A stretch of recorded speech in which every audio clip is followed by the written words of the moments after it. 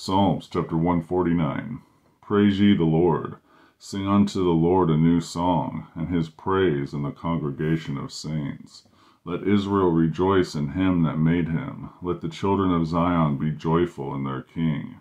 Let them praise his name in the dance. Let them sing praises unto him with the timbrel and harp. For the Lord taketh pleasure in his people. He will beautify the meek with salvation. Let the saints be joyful in glory.